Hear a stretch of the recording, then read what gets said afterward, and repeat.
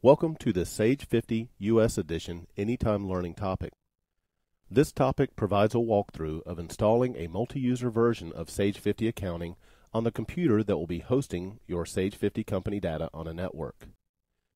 After completing this Anytime Learning topic, you will be able to install Sage 50 Accounting on a computer that hosts your Sage 50 company data, share the folder that contains Sage 50's data path and define user permissions, and activate and register Sage 50 Accounting and check for updates.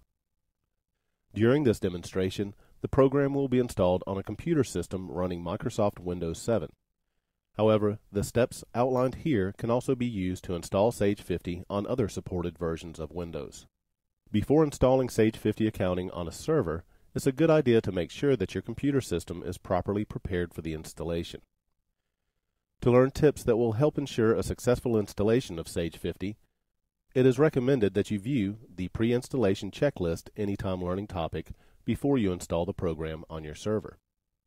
The pre-installation topic will quickly walk you through preparing your system for a successful installation, including comparing your system with the system requirements list included with your Sage 50 package, verifying that you have the required local administrator login rights, configuring antivirus and firewall software so that they do not interfere with the installation and program functionality, and more. Once you have prepared the system, you can begin installing Sage 50 Accounting. To begin, we'll insert the installation disk into the computer's drive. An auto-run window should display. If it doesn't appear, we can manually run it by opening Windows Explorer, accessing the installation disk, and then double-clicking on the auto-run application. On the auto-run window, we'll click the Install Sage 50 Accounting hyperlink. The Sage 50 installation wizard will then start. This installation wizard will guide you step by step through the installation process. Let's click Next to start the setup process. We'll agree to the license agreement and then click Next. At this point, we may receive a message stating that the Windows firewall has been detected. Firewall programs running on the system must allow Sage 50 Accounting and its helper programs to run without restriction. Otherwise, Sage 50 will not function as designed. Always click Yes to this message. Doing so will instruct the Sage 50 setup program to automatically configure Windows Firewall to allow Sage 50 files to communicate properly on the network. Depending on the system, the setup program may also detect additional non-Microsoft Firewall programs running. Note that the Sage 50 installation wizard cannot auto-configure third-party firewall programs. It is for this reason that you should turn on your firewall's alert system before continuing. With alerts turned on, your firewall program will prompt you the first time a network-aware program is run on the system. When you receive firewall alerts during the installation, always select to allow or unblock Sage 50 Accounting and pervasive files as they are run for the first time. The wizard then searches for previous versions of Sage 50 or Sage Peachtree installed on the system. Now the serial number window will appear, asking for the serial number provided with your Sage 50 purchase. Let's enter the serial number and click Next. If you are upgrading a previous version of Sage 50 Accounting or Sage Peachtree Accounting, the Upgrade Options window will display. If Yes is selected on this window, the next page of the wizard will be the summary window, where you can simply click Install to upgrade your existing program using its current program location and configuration.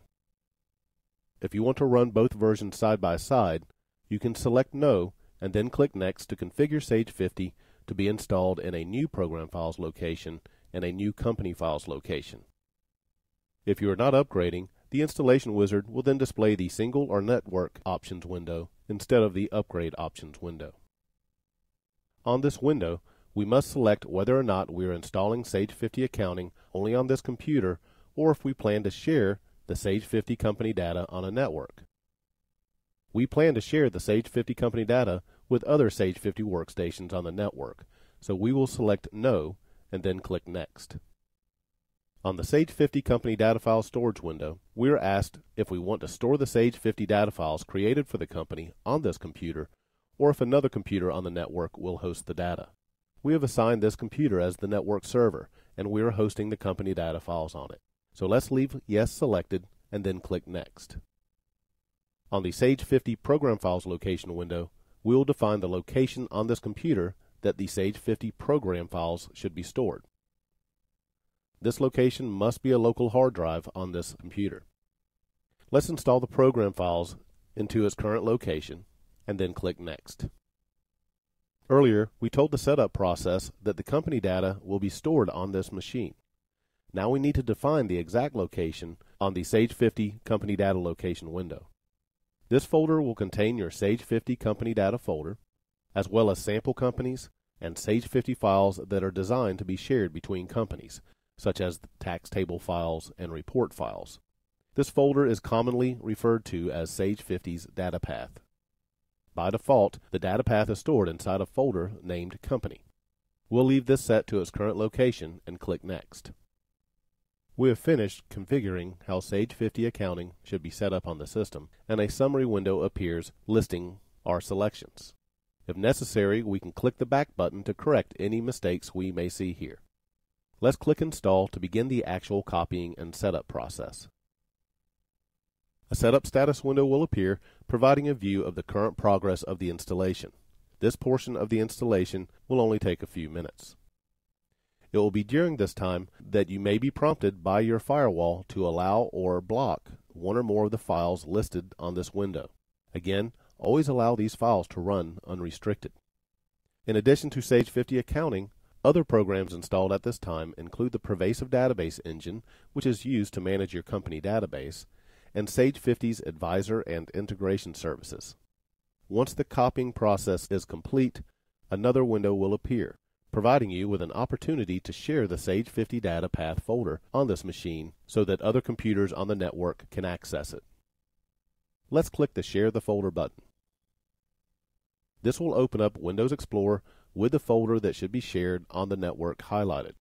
Let's right-click on this folder and then select Properties. Then we'll select the Sharing tab. To share the folder, let's click the Advanced Sharing button. We'll check the Share This Folder box, and then we'll click the Permissions button. All network users that will be accessing the Sage 50 data on the network must have full rights to this shared folder. On the Permissions window, we'll highlight Everyone, and then select Full Control. Now we'll click the Add button. The internal Windows system user also needs access so that Pervasive SQL communicates properly on the network. We'll type in System, click the Check Names button to validate, and then click OK. We'll give System full control, and then we'll select OK or Yes to any prompts until we are back at the Sage 50 installation wizard. Back on the wizard, we'll take note of the information it shares, and print the information displayed when clicking the View Important Information link. It includes helpful information that will help make mapping workstations a simpler process. Let's click Next to finish the installation. Once the installation is finished, we can start Sage 50 and/or read the release notes. Let's uncheck Start Sage 50 Accounting and then click the Finish button. An HTML page will display with the location of the Network Installation Manager files installed with the program. During the installation, the setup files were copied to a shared folder on the server and includes a custom installation script that makes installing Sage 50 Accounting on workstations a very simple process. For steps on how to use the Network Installation Manager, please view the first half of the Installing Sage 50 Accounting on a Workstation Anytime Learning topic. Back on the desktop, we now see three new icons. The Sage 50 Accounting icon will start the program. The Automatic Backup icon allows you to configure automatic backups without opening the Sage 50 program. And the Sage 50 Network Installation Manager instructions can be viewed again by clicking the supplied link. Sage 50 Accounting can also be accessed by selecting it from a new startup folder added to the Start menu. Let's open Sage 50 Accounting. We may receive additional firewall alert prompts as the program starts. Again, always allow the files to run. Although the installation is now finished, there are a couple of additional steps that we should take immediately after the program is installed. First, we should activate the program. To activate Sage 50 accounting, we'll select Help from the menu bar and then Sage 50 Activation. Make sure that you are connected to the Internet and then click the Activate Now button. Sage 50 Accounting will then contact the Sage Activation Server and activate and register the program automatically. Next, if you subscribe to a Sage 50 payroll solution, such as Simple Payroll or Select Payroll, it's a good idea to go ahead and register the tax service. We'll select Help again, and then Tax Service Registration.